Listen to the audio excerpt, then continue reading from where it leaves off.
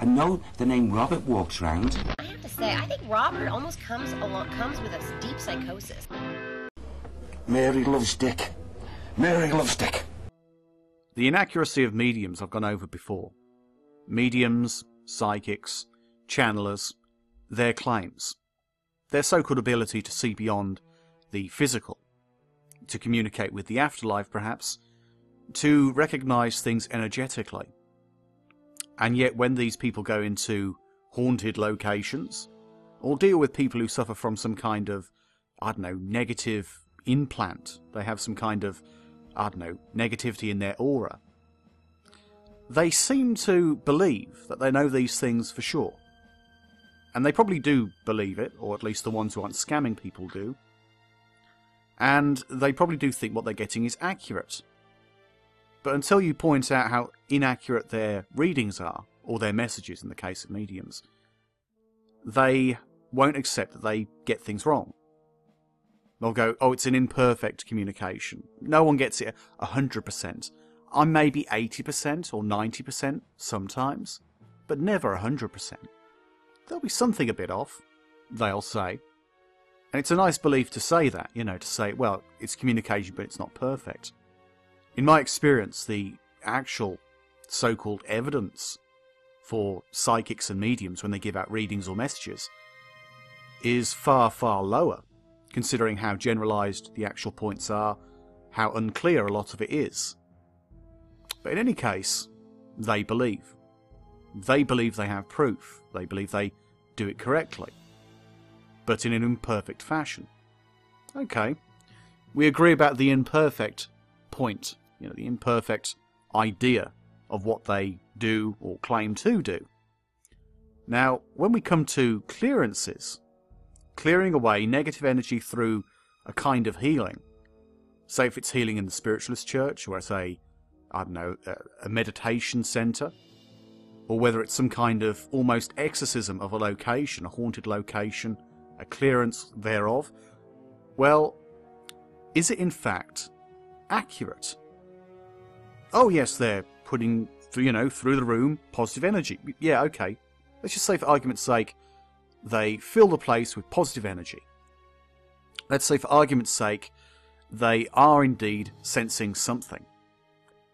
But it may well be inaccurate. They're sensing a really negative spirit, or the spirit could be telling them what happened to them, and it's actually a positive being who's then being treated as a negative being. It just makes me wonder, you know, if Derek Akora, if he has any belief in the stuff that comes out of his mouth, when he's been going around haunted locations, does he actually believe a word of it? That's a different question altogether. But if he sensed something, and it goes, oh, it's a negative one, oh, this one, it's going to, oh, hold him back, Sam, hold him back, all this kind of stuff on Most Haunted. And it's basically, if you had the gift, and your gift is imperfect, then how would you know that for sure? Are you being affected by something real that's negative, or something that's merely an impression? And you say you can know the difference, but with your imperfect gift, depending on how imperfect it is, how can you tell? From other people playing along with you? Because people bounce off each other. They have experiences. Spiritualists have experiences, and they kind of emulate each other. They share the experience, you know, through their communication with each other. Literal, physical, you know, communication. And so they bounce off each other and build each other up into the idea of what a location is and what a location does. Oh, there's a male presence at Tamworth Castle, and he's sitting in a chair. But this isn't the chair he used to have. No, this isn't original. But he likes to sit in it because it's like his old chair. Or things like that, you know? And people can go, oh yes, I'm sensing a man. Or, you know, because they could imagine it. And they can make themselves believe it. And so when it comes down to a clearance, well, imagine, if you will, if they do sense a negativity. But is it a negativity relating to the location? Is it a negative spirit? Is it a spiritual being that had a negative thing happen to them? Or is it the negativity of the person detecting it? Or is it the negativity of the people who live there or work there, or, depending on the location, whatever the case may be? And considering how inaccurate the work is, even if it's real, which I don't believe it is, but let's just say, for argument's sake, it is real, and these low-level mediums who fill the spiritualist churches are in fact offering a real service. They actually do have the gift, but in an imperfect way. And the real mediums are so rare as to be practically non-existent.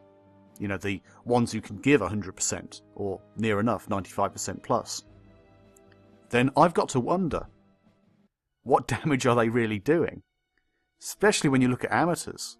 Amateurs who read a few books, watch a few TV shows, go to a few spiritualist groups, go to a meditation centre, become very interested, and within the first couple of years, they're already going around doing ghost hunting and trying to do clearances.